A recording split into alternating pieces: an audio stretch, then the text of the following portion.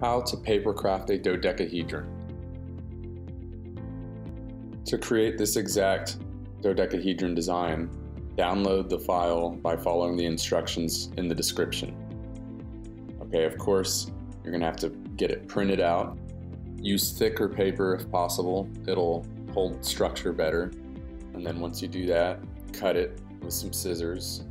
An X-Acto knife would be more exact. The scissors are a little more rough, but quicker.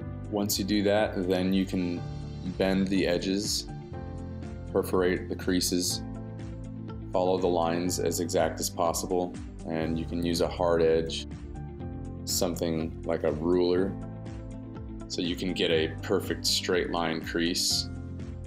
Just line it up to the perforation and press down against it so you can get a nice straight fold on each edge.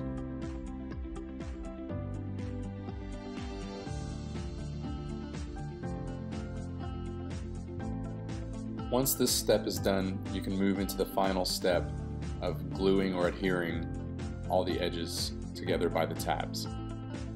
Apply a thin layer of glue all the way across the tab, then press it up against the back of the adjoining edge. Start gluing from the base and create the first level one by one, and build your way up, then build the second level, and then finish with the cap. It will get harder as you go along, but there's no way around that. But once you're done with that, then you have your own perfectly shaped 12-sided dodecahedron. You're done. Spin it. If you're into art and science, geometry, and all those things in between, then like and subscribe for more. Point 506.